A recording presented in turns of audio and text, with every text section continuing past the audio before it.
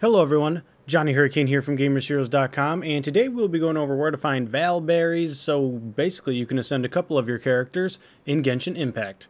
Let's get started. As I said, this does work on multiple characters, so you're going to want at least 10. Head up to the Stormbearer Point, which is the northern part of the map, very far north. Head up there, warp up there, then go to the S on Stormbearer. And you'll see that there's a Valberry bush right here.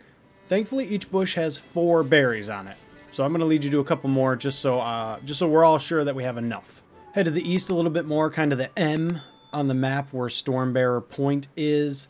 And again, near this tree here, 4 more.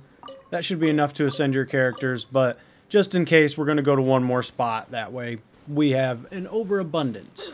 Also, you can kill this person if you want. I don't like these people, so I always kill them.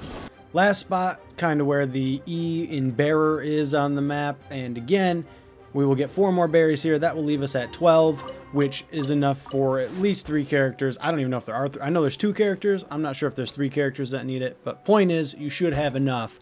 And they will respawn eventually if you need more. Anyways, if you liked what you saw and got what you needed, like, comment, subscribe. See you guys in the next video. Later, Gators.